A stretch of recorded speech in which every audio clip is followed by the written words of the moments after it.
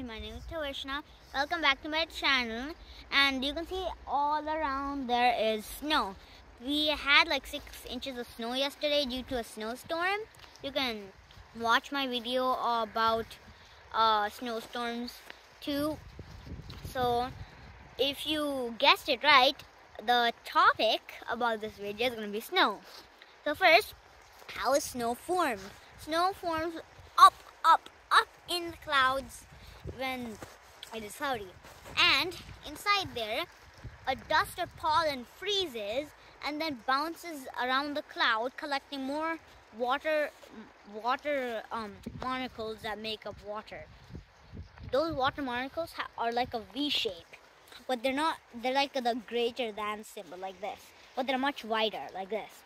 And when bunch of them stick together, they make a hexagon shape, and more and more stick together, making a branch, and that branch sticks onto that frozen pollen, making a snowflake. But that's just the beginning story.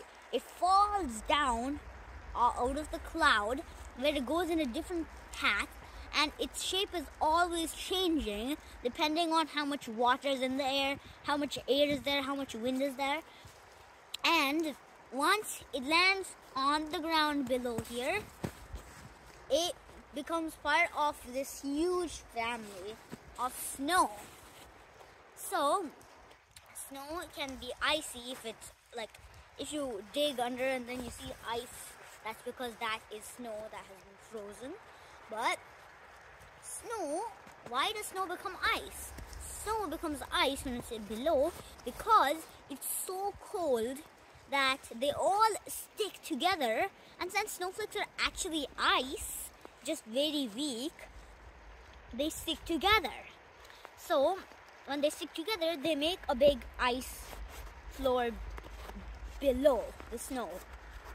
So during when it's snowing, there'll be a lot of snow falling on the ground, and it won't really turn into ice. But when it settles for about a day or a few hours, it starts to freeze until all the snow on top melts due to the sun, and all the snow below has been turned into ice. So that also can tell when it's snowy, you don't want to just run. Snow also means that there can be ice on the ground, especially if it has not just snowed. Even if it just snowed, a bit of the snow that has already fell can become ice. So I have a question for you. What's your favorite thing to do on a snow day?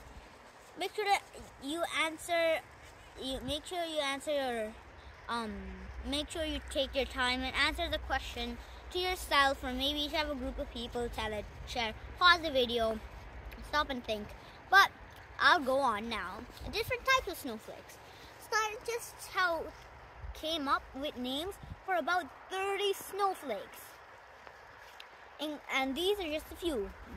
Some are long and thin like needles. Some are tall and not tall, but fat and short. Usually, like, what was that? It's like a hexagon.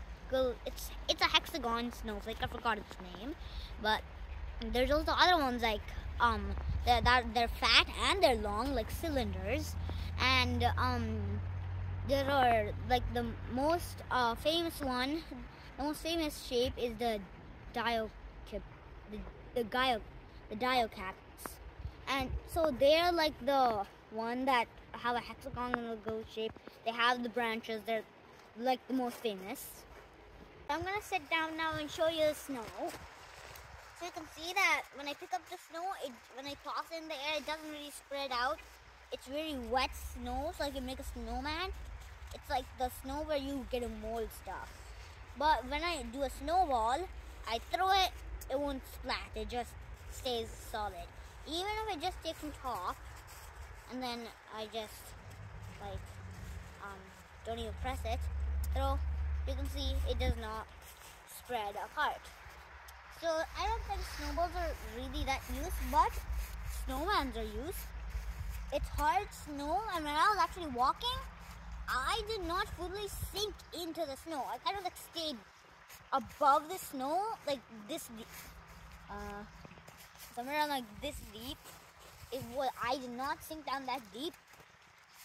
Anyways, it does make sense because I'm not that heavy, but the snow was really strong. It's really strong. So, otherwise the snow is also just like snow. It's really fun to play with. And also, if you can also stop and think now, what do you like snow that just when you throw it, it splatters everywhere? Or the snow where you like to, where the snow, you make snowman with wet snow like what we have right now?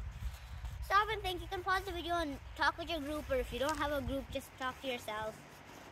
It's another moment like that. But I will be doing this. I'll be doing that. It's icy. I will be doing that in some videos, but yeah, I'm doing this video maybe multiple times. So this snow is like 6 inches, I told you, and it is also very slippery. So again, you can watch a few of my shorts. I have safety tips for you. And yeah, I hope stay safe when you're walking in the snow. But also, snow is colorless. But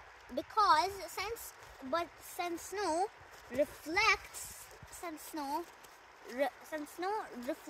all sunlight, so sunlight has colors, and since snow reflects all the colors, it appears white to us. Like for example, an apple reflects. An apple absorbs every color but reflects red, so it appears red to us.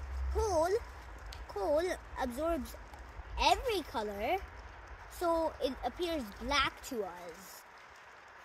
So that is in our vision. So I will have another episode on color, but I'm gonna tell the top 3 snowiest countries. So number 3, United States of America. They are a pretty big country. Probably most of their snow is in Alaska. Number 2, Canada. Canada is the second biggest country, and it makes sense that they have a lot of snow, especially in the north. Number 1 will probably surprise you. It's actually Japan.